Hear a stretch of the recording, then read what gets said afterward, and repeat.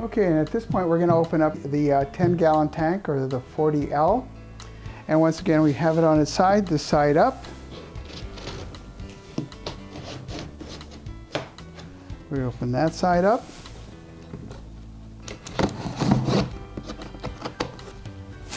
On the side, we're going to move it over to its side a little bit.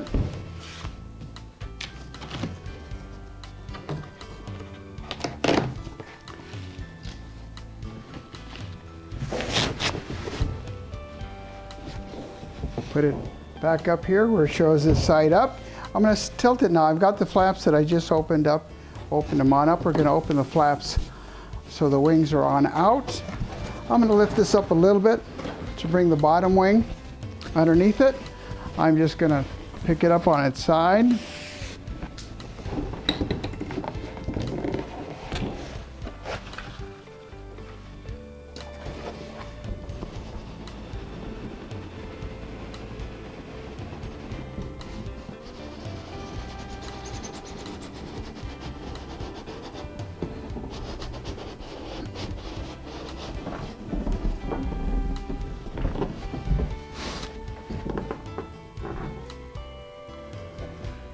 Here we have this side up again. We're going to open up the sides as it shows here. Same way.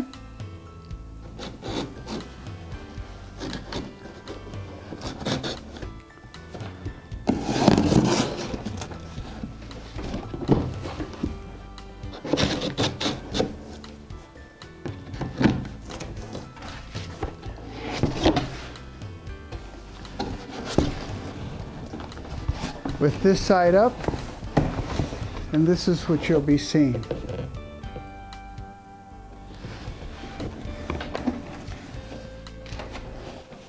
These are the legs that we're going to put set aside for the distiller. Along with the legs is your sight gauge, which will be right along with it, or your faucet gauge. On the side of the same tank each side, you're going to find these components again. These are your legs. Same with the opposite side.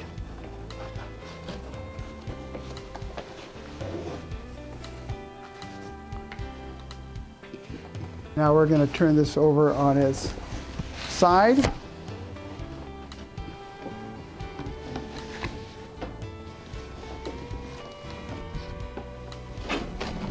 And we're going to pull it back out. And we'll pull it on out.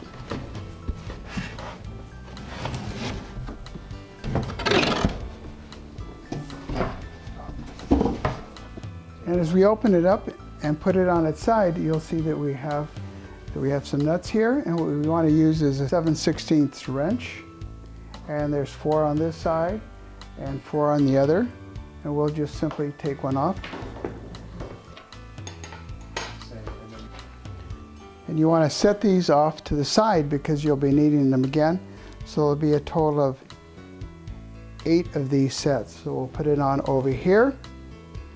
And we'll just take the rest off here in a second. I used some of my packaging from before to set this up and turn it on its side, as you can see. Also, I'm referencing back to the 4 nuts that we've taken off on each side. So we have 8 sets here aside, so let's not forget about those. Okay, so the next step we're going to do after we've placed our distiller, over here, as you can see, we've used some of our packaging before to set that on and secure it. It's up over the side of the edge here. You may not be able to see that, but it's right there. And now we're going to start unpacking this particular portion of the shipment. Now, as we started unpacking things, you're going to see these are the items that we have. And you'll see, I just want you to take a look at them right now, and as we go through this, you'll see exactly where they belong. But please note these components. Okay, when you take a look at the items, you're going to see there's 4 components that kind of look like this. Okay, we're going to get these. We're going to set up this one side for you with the understanding that the other side is going to be set up just like it. The tank is upside down. You're going to pull this component, and there's 4 of them. And you'll know if it's the right component if you get right up here and they fit just like this. There's 4 of them because we're doing 1/2 of it, and we're setting this right here as well. Okay, then we have these 4 legs such as this. We're going to just pick them on up, take a look at them, remembering that this is upside down, with the larger hole being put at the bottom at this point in time. Let's just do this to hold it together at this point. And we're going to get the other side of it.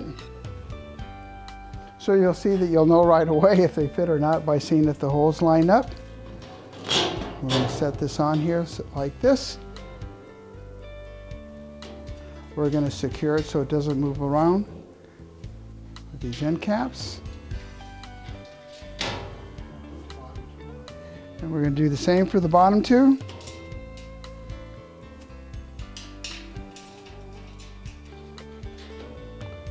And all we need to do is then just tighten these sides, and we're done with this side, and we're just going to reciprocate the same thing on the other side. Now remember we put the other side on and we're ready to go past that. Take a quick look to see the items that we have left here. So we have the legs with casters, the arms with casters, and we have these 2. We're going to pick these 2 on up, and we're going to set these up so that the holes are up here in this direction. Here's the other one. The hole is set up like this. We can be careful with that. We're going to do one side as we did the other. We're going to get the set of casters here, and we're going to set them across in this formation. When you take a look at them, always make sure everything is lined up. It makes things a lot easier for you when you put them on in. So we'll line this up here. We'll get a second one of these. This is what we have at this point. Now, if you can remember at the start, we had 8 bolts and washers that we had set aside over here to this side. We're going to get 2 of them now. We're going to set these up here like this.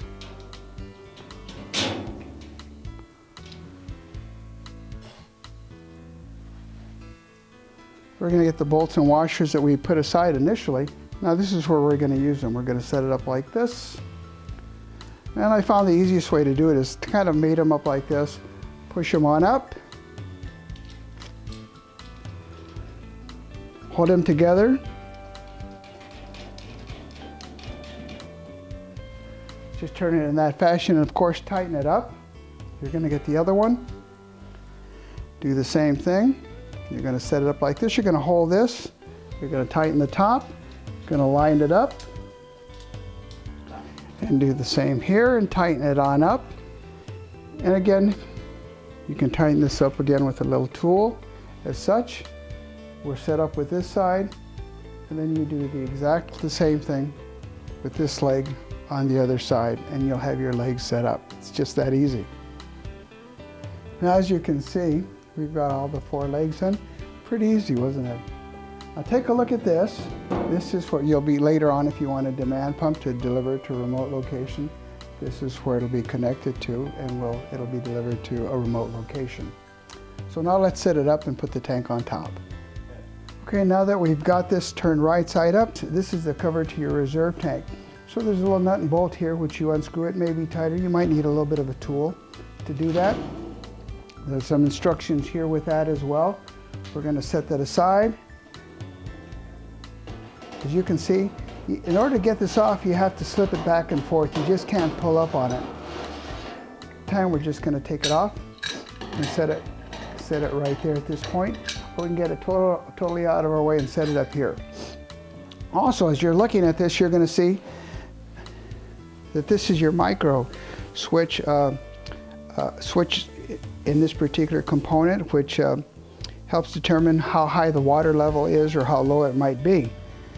And basically, in shipment, it's really tied down so it doesn't bounce around or rattle. So you have to make absolutely sure that anything that's tying this up is taken off so that this can now move freely, because before this point, you really didn't want it to move freely.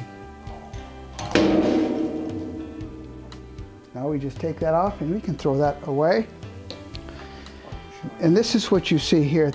In here, there's a float ball. As the water goes on up in this direction and reaches a certain point, it actually triggers your upper boiling chamber and does not allow water to come in. As it goes down, it's demonstrating that it has a capacity to hold water and it'll demand water, and your distiller will go in production. So you have to make sure that this is going up and down. We're not going to put that cap back on because now we're going to put on the float gauge and faucet. We're going to get the washer and we're going to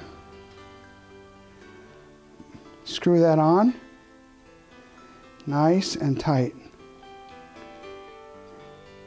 all the way back. This component again will end up being on the outside of your distiller. This particular component will end up being on the inside, and I said distiller, I should have more accurately said reserve tank. This will be in your reserve tank. We're going to do the same thing as we did before and kind of loosen it up to make sure that it's nice and smooth and it goes on nice and tightly. This component right now, we don't need to pay too much attention to at this point in time, but you can see that that moves up and down. Okay, so I'm going to unscrew this. So we'll start here and we'll tighten it as much as we possibly can with my left hand, which you can't see.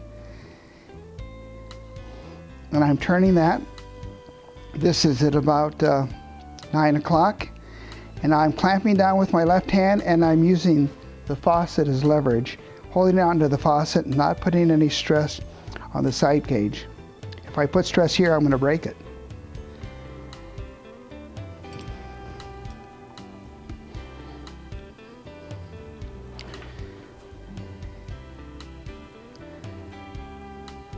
And I always tell people, put a little water in there if you want to test it, and just back it up a little bit and tighten it one more time. I think that'll be just perfect on a test, but always test it with a little bit of water to make sure you're just fine. You have this component now. You're going to lift this up. As you can see, there's a little donut hole up here. You're going to pull it back and you're going to set it right in there. Now that we've completed that, there's a nut on the reserve tank lid. We're going to take that off, set it aside. There's a black knob here, which we're going to place on it. That black knob controls the swing lever. Remember, it has to be a little bit loose. You're going to slide it in. You can't just put it in. You've got to slide it in, slide it back, making sure it's secure and squared away. When you tighten this up, you actually pull up as you tighten it down. So you're actually pulling up on this.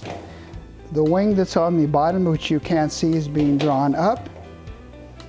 You're getting pressure on it. It now closes, and it's a nice secure cap on your reserve tank. And we're set to go now with our reserve tank. Now all we have to do is put our production tank on top of that.